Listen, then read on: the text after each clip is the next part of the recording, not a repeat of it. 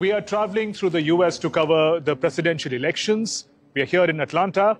America today presents itself as a beacon of hope, as the greatest democracy in the world. But it was not always the land of equality and freedom.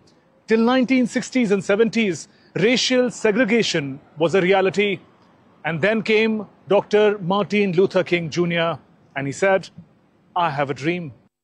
The dream of equality and freedom from the scourge of racial violence and discrimination. Dr. King led a non-violent movement in the late 1950s and 60s to achieve legal equality for African Americans in the United States.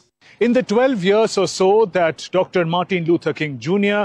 led the American civil rights movement, they say that the African Americans made more progress than they did in the past 3 centuries.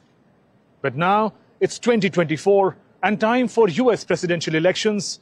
We want to understand what is the place for racism in US politics. We visit some early voting centers in Atlanta to talk to voters. As a Black woman within America, I feel that it is my right to do my vote. As we all know, we are living in a country that was built on us, but not for us. Race is not a major issue here, although at least one of the parties likes to make it one because their support is bigger in that base. The United States of 2024 is far more racially diverse nation than America of the 1950s. But the vitriolic campaigning shows diversity and discrimination can exist at the same time. I don't know if you guys know this, but there's literally a floating island of garbage in the middle of the ocean right now. Yeah. I think it's called Puerto Rico. Still today, we see big disparities. African Americans, Asian Americans, and Latino Americans vote at lower rates and have lower socioeconomic advancement than the white population. Should I deny it completely? No, I'm not. I'm being realistic. That there is there, but we made significant progress, especially in USA. We made significant progress.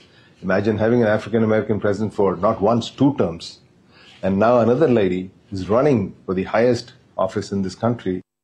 The presidential campaign this year has been one of the most polarized ones. It remains to be seen if the outcome will heal the divisions or open old wounds.